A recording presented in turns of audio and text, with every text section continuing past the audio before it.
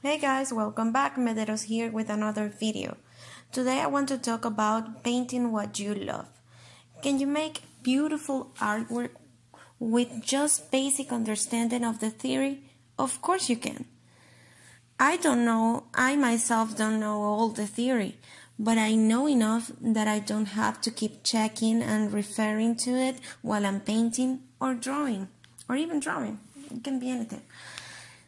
That allows me to be free to paint expressively and use my creativity to develop the painting or the drawing that I want. When I was a kid, I studied art for about a year in an art school in Caracas, Venezuela. Because life happens, I dropped out and got in touch with my artistic side 20 years later. Since then, I've had to study the basics of drawing and acrylic painting, and that have helped me to develop my very own technique.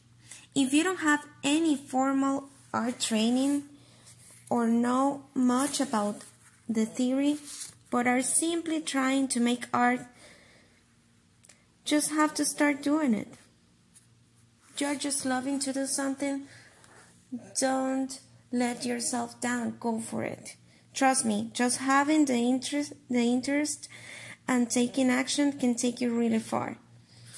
What you need to know. I want to give you a few art concepts that are gonna help you out through this whole new process for you. So one of them is composition. It's the arrangement of visual elements in your art. It is about putting together the lines, the shapes, the colors, the values, textures, forms, and space into your painting or drawing.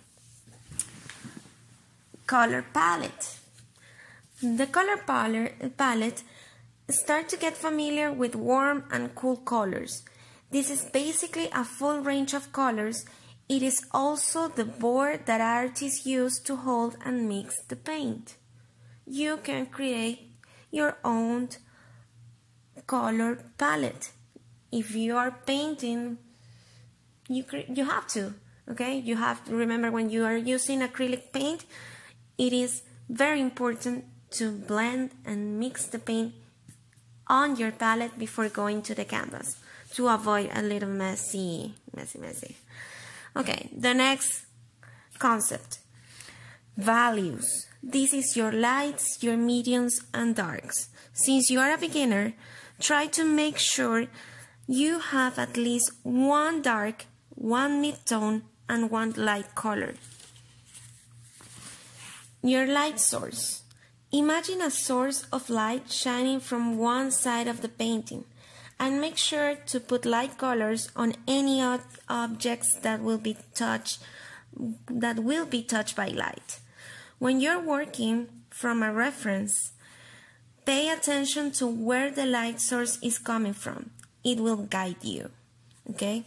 And you can try to take a photo of a plant you have in your house, and you pay attention to the details of that photo.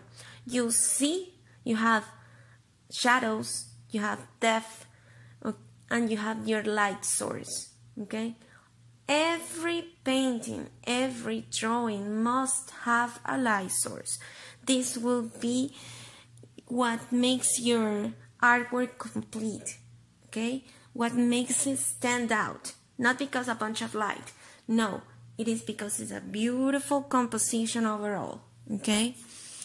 So, well, thank you for being here with me while I'm doing this beautiful thing. And see you on the next video. Bye.